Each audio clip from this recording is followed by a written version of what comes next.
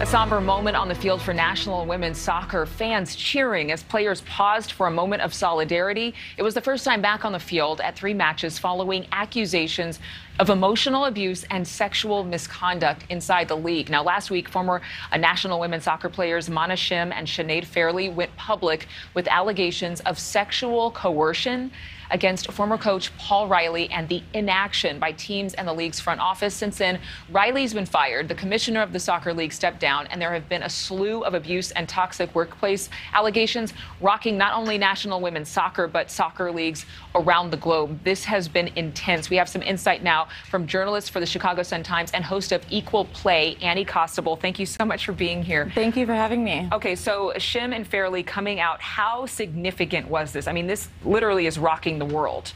Yeah, I think it's extremely significant, but what I think is really important to talk about is the reporting that went into uncovering this scandal, what was going on. And Meg Linehan at The Athletic has done an incredible job reporting this story, and it really is because of her experience covering this league. And when you think about that, we don't cover women's sports the same as we cover men's. And that plays into some of these stories going untold for as long as they have. Meg has been covering this league from its existence, and that played a role in these players feeling comfortable to share their story with her. It's interesting timing, though, especially in light of the Me Too movement and so many women feeling more courage, feeling more support in coming out.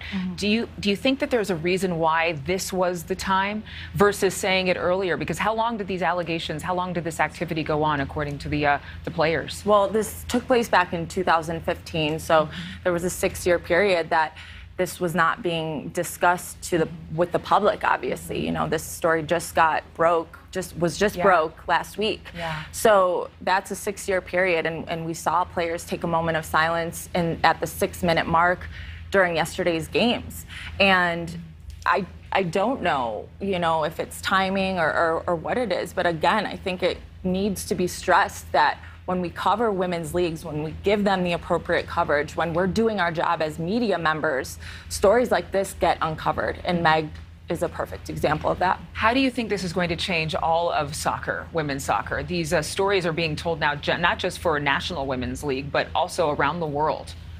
You know, I think this is just the beginning. And for so long, a lot of these stories did not want to be discussed by players for fear of how it would impact not only their career, but their teammates' career, the future of the league.